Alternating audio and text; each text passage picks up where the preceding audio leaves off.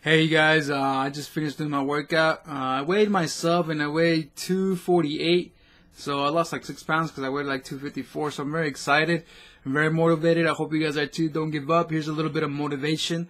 Live creatively, allowing your action and expressions to come naturally and easily from your highest value. Step forward with confidence and joy, eager to creatively make a positive difference in the world. You have so very much to give and have the courage to give it freely, creatively, and without inhibition. One big thing that gets in the way of creative fear is fear. When you can't let go of your fear, you allow your creativity to naturally blossom. If you're fearful about what other people will think, you won't be able to express yourself with authenticity and effectiveness. If you feel that you're wasting your time, that's exactly what you'll be doing. Go ahead and have faith in yourself and your ability to create value and take action. If you have the chosen to feel fear and doubt, you can choose as easily to let go of them.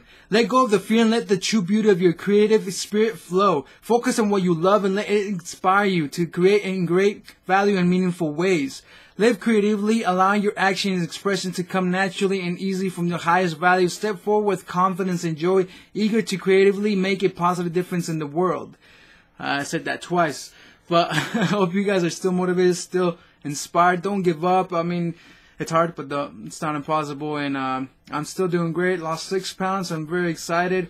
I'm going to go weigh in for my competition tomorrow, and I'm still excited, still motivated. Don't give up. Stay positive. It's hard, but not impossible. If you're not motivated, get motivated, and if you are motivated, motivate someone else. I mean, that's the beauty. Once you're motivated, you want to motivate the world. I mean, from my example, from like my experience, I mean, I'm very motivated, and I feel like I feel like when I motivate more people, I get more motivated. So, I mean, stay motivated, stay positive, don't give up. It's hard, but not impossible. And I'll see you guys in the next video. See you guys tomorrow.